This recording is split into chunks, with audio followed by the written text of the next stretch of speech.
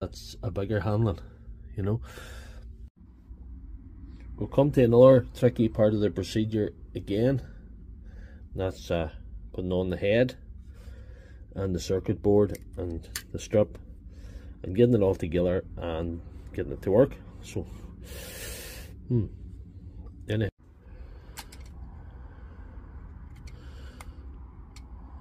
now to get this strip back in again,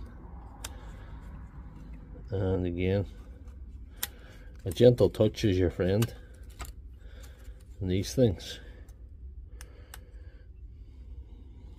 Don't force it. These strips are very easy to damage. These sort of things in general are easy to damage.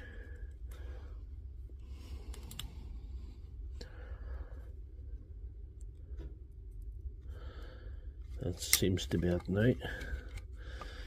And here's your switch stick in it. We'll see. Just try to get above this to get a better shot for you guys to see what I'm doing.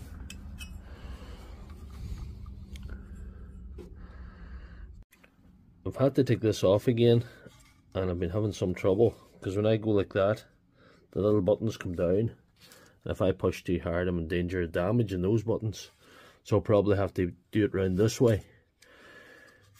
So here we go. We'll get this head on again, hopefully. Yeah, we'll slide this in first